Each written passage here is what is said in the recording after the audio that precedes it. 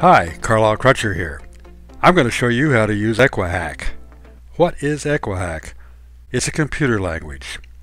You can use it to create your own stock screeners, or you can use it to change existing screeners, trying to get better results in Equities Lab. Let's jump in and create a basic screener with two conditions. Find stocks with a PE less than 10 and a market cap greater than $30 billion. This screener will let me show you how to work with three things: properties, the information in stock records; operators, commands that tell the system what to do with the properties; and constants, values you enter to limit your test. Let's get started. On the Equities Lab home page, click Create Stock Screener. You're asked to give this stock screener a name. Enter anything and click Done. Next, you'll see a box with a red question mark in it. Click it. Then you're presented with an empty box. We want to find stocks with PEs under 10. Type in the less than symbol first. Equihack then converts this single box to several boxes, depending on which operator you've selected.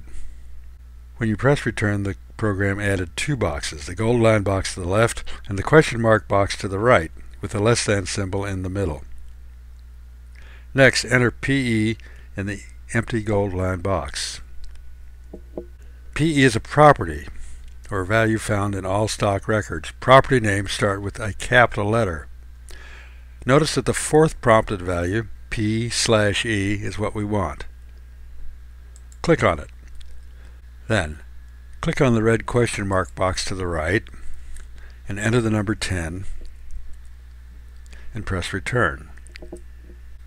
To see how many stocks pass this test, next click the blue Go button on the top bar. This puts the system to work. In a matter of seconds, it scans thousands of records and selects those with a PE less than 10. You see the results on the bottom half of the screen. Each box represents a stock that passed the test. They are grouped by industry. Obviously, this collection of stocks is more than you want. Perhaps adding the market capitalization test should reduce the number selected. To do this, we need to add another line of code in Equihack. Accomplish that by simply clicking the green plus sign by the Stock Screener Heading tab, and a new empty box appears. Again, enter the operator first, in this case a greater than symbol. This expands the line to three boxes. We want to enter the market capitalization property in the empty box to the left, but what is it really called? Let's type in MARK, M-A-R-K, and watch what comes up as suggestions. The second entry is the one we want. Let's click on it. Then enter 30B in the question mark box, short for 30 billion, and press return.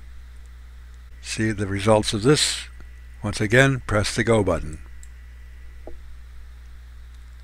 The list is now much shorter, perhaps a dozen stocks when this video was made. When you mouse over a stock, a pop-up box shows you more information.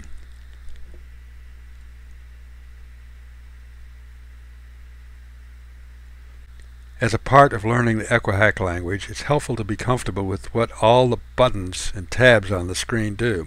Let's start with a quick tour of the tabs along the bottom of the screen. They control what is displayed in the bottom half of the screen.